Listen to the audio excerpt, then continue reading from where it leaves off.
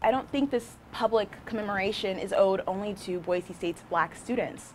I think that it's owed to all of its students. A Boise State senior called on her university to do more to promote Black History Month on her campus, and that's just the beginning for her vision. As Chase Biefeld reports, she's working through many different channels to help future minority students have a smooth transition into the BSU college community. I feel the weight of stereotypes that are cast upon me before I'm even able to open my mouth, before I'm even able to show who I am. Nijah Oliver is a senior at Boise State University. She grew up in Long Beach, California, which, according to her, was a lot different than it is here. Only 2% of BSU's student population is black. When I came to Boise, people told me, I have never met a black person. And I was like, really? That is weird. I didn't say that.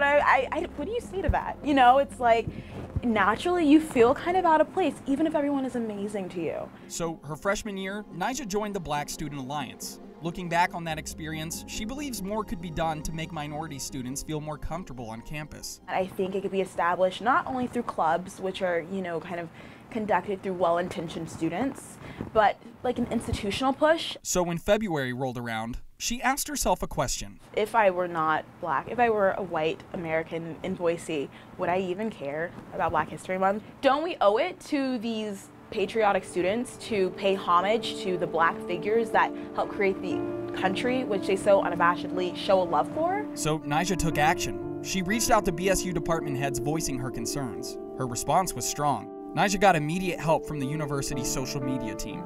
Henrietta Flax, Serena Williams. Nijah worked with sketch artist Isabel Everett to highlight black figures on BSU's Instagram and Twitter pages. It's not like a grand, you have to save the world, you have to learn everything. It's like, here's a start. As a filmmaking student, Nijah is also doing work of her own to spark a change in mindset.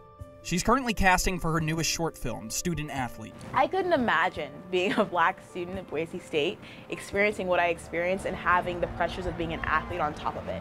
Having the pressure to perform in front of thousands of people, you know, bringing in the university money as all universities do. And I thought, okay, what if I could merge those? And that's what I'm doing in this upcoming film. And the cast it's made up of mostly black students here at Boise State, which I think is awesome. If not relatable, I want it to be easy to understand for people who haven't experienced it themselves. Even University President Dr. Marlene Tromp has reached out to Nijah.